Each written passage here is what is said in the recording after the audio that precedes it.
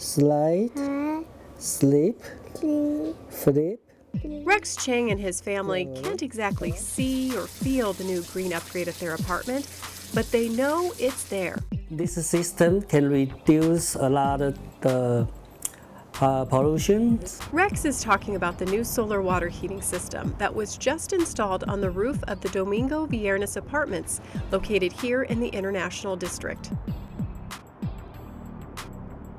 So I was so excited when I moved in. They told me, oh, this is the solar system, you guys are going to change that. The city's Office of Housing HomeWise program recently received a $2.2 million grant from the U.S. Department of Energy to test new energy efficiency technologies. And some of that grant money was used here at the Domingo Viernes apartments to put in a new solar water heating system. This was a technology that we knew was ready for prime time. We knew that there were a couple of candidate buildings that had some of the basic infrastructure that was needed to make the technology fly.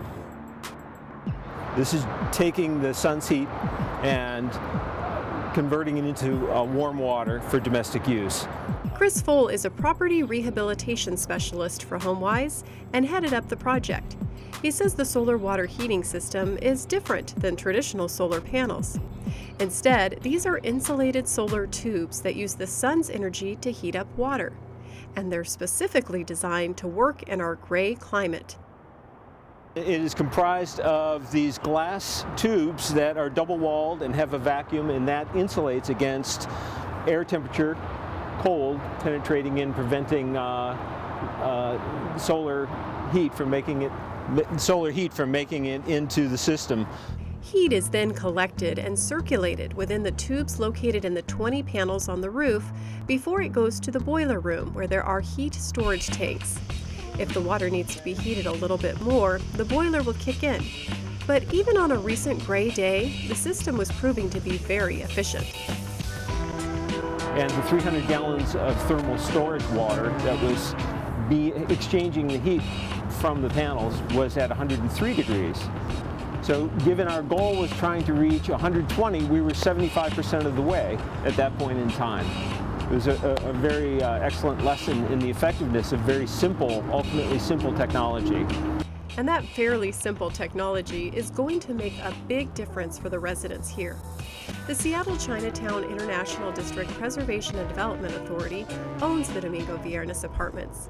The nonprofit group says they're really excited about the system, not only because it's more green, but also because it will help save their residents some green. And it's the first family housing that was built in the district in over 50 years, and so it was really important for us to make this as energy efficient and try to keep the costs low for our residents. HomeWise also installed solar water heating systems at 2 other affordable housing units in the city, at the new Central in the International District, which is also owned by SCID PDA, and at the Broadway crossing in Capitol Hill. These are all green improvements that will help to clean up the environment and continue to strengthen the city's commitment to being more environmentally friendly. And energy conservation often ends up being cheaper than purchasing on the open market or developing our own sources of power. So conservation has the advantages of being super clean, of course. It's inexpensive. It creates jobs here locally as opposed to other places. And it is supported by the community in general. And the community will soon be able to see firsthand the effectiveness of these new improvements. As part of the grant program, HomeWise will soon be putting in equipment to track the efficiency of the new solar water heating systems. The results will then be posted online to be shared across the country, putting Seattle once again on the green map. There will be lots of information sharing nationwide, and we'll make sure that the experience we had here in Seattle helps people all over the country, and we hope that the reverse happens as well.